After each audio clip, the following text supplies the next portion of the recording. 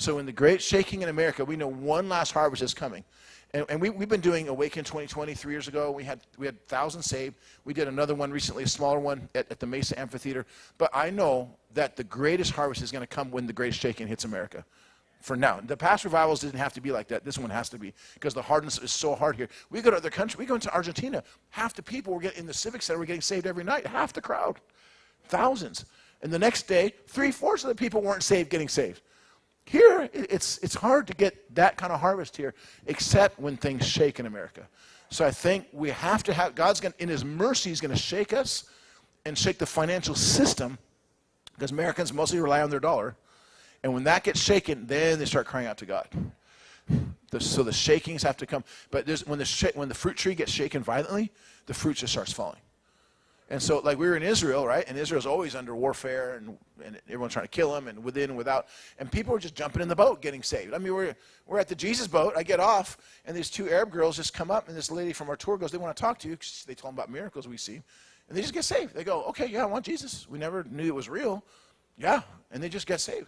We're doing baptisms, and people are jumping our line to get baptized. They're not even saved. I go, wait a second. Is Pedro here? Oh, you were there. So he speaks Spanish. So I said, wait. He goes, these guys want to get, they're from Colombia. They put the white robes on. They're not with our group. It's just your group you do, you know. Who are these guys? I go, I can't just baptize them. I don't know who they are. And he goes, oh, they speak Spanish. I'll ask him. So he goes, yeah, they're not saved. They're Catholic. They're not born again, but they want to be. Well, let's do it. So he was helping me baptize everybody. So we pray with them, and then they go, and then it's beaming, all happy. Well, I guess you can be baptized now. Like the fish are jumping in the boat. And then Pakistan's really hard, right? I mean, life there is not, it's not a place you go on vacation, put it that way. You don't go, I'm just going to spend my vacation in Pakistan.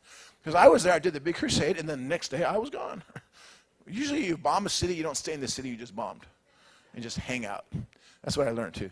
We took off, went to Dubai for a couple days, saw some friends there, and then we came home.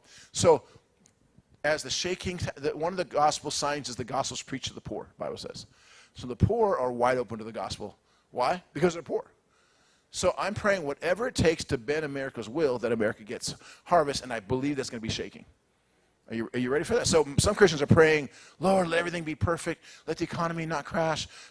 No, God has to. It doesn't have to happen to you personally. But the foundations of the Egyptian, Babylonian, demonic mammon system have to be shaken, exposing those behind the scenes, pulling the levers, enriching the corrupt, and keeping everybody poor. That has to come down. Now, if you don't get out of Babylon, then you might get hit with it. If you get out of Babylon, do what it tells you. You actually might not just be protected, might prosper even more during the crashes. 1929 crash, more millionaires actually were created than ever. People that saw what was coming, either they were on the inside, they knew, or God showed them, they pulled things out, and they did certain things, and it crashed, and the greatest harvest began to hit. Now, people were jumping out of windows, killing themselves, because they put everything on their money, but then guess what? 30s had a revival in America. A lot of people were getting saved. So how many are ready for the harvest? And with it, great shaking.